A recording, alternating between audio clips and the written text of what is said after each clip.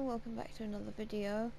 Now before we start, I'd just like to mention that this was back at my primary school and I will be adding names and full disclosure context. And my dog just got on my bed. Anyway, so this happened about during the dawn of COVID recently, or normally. And I was at school, we had a World War II project and we had to make something. And of course, me being lazy as hell, I wasn't able to make anything. And I decided to try and take in my RC tank. And then I think this was based around that, but yeah. And I decided to take that in. And then this girl came up to me, and if you want disclosure for how she looked, she was just common St. George's female. She had a cardigan, you know, those bloody skirts that they always wore, just all like that fucking hideous hair, and she was black. That's not racist. Saying someone's black is not racist. Alright, let's carry on. And she decides to start playing around with the controller on my RC tank, and I obviously put the aerial down because I don't want her doing it, and then the teacher assumes that I'm playing with it, and it's like, no, I'm not. She was playing with the aerial on my controller, so I put it down and made sure that she can do it. And then I have to put it behind me so that I won't fiddle with it, and I'm just thinking, fuck off. And then after that, when I'm trying to put it back on my desk, she says that I'm playing with it, and I say, I am not. I'm just trying to put it back on my desk because I didn't do anything with it, and you're being a lying bitch. And the audacity that kid has, oh my god. I will give names in a second, but she went to the teacher with her friend, who was her twin brother. They're both identical. Literally, they could literally just get away in a crime, which is a video I'm going to do. Actually, no, I'll link it in with this one.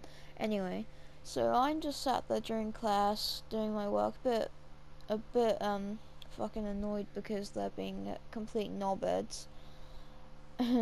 And I kid you not, she goes up to the teacher, says that I'm playing with my tank, and the audacity the teacher has to tell me to put my tank away.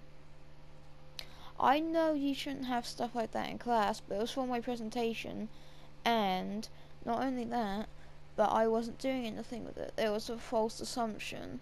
So when they all started doing that, I got really frustrated. I went up to the teacher and I said what happened, and she believed me, so I thought that was good. And then she decided that the two twins, which are in real life named Tanae and Nite, they went to the teacher and told her that I wanted the school to blow up with the teachers inside it. And I said no, I didn't. That's false. And she said he's probably feeling like that because I can't remember the reason now. Oh, because he's angry. And I was like, well, I don't think that. I'm not a fucking terrorist. And they kept trying to make false assumptions about me and shit like that. And I eventually just got to the point where on the last day of school, I just didn't go. A recent event that happened about a year ago, was in 2020. So my friend Nicholas Ball, or Nick Ball, I'm sure he doesn't mind his YouTube channel being named in here, but his YouTube channel is what's it called? Smithy Rocco. He was dating one of the twins, and I kid you not, they partnered up in crime because they're basically fucking identical, and they just kept going back and forth and back and forth, and they just kept stealing money out of him. Literally, there was he had like a savings jar with a bunch of pound coins in it and everything, and notes, and they decided to have their hand in it while his dad was coming in, and they were literally like loading each other's bags up with cash and shit to like take, and then they'd say they needed to go home after they've stolen all the stuff, and basically they were basically just doing GTA heists.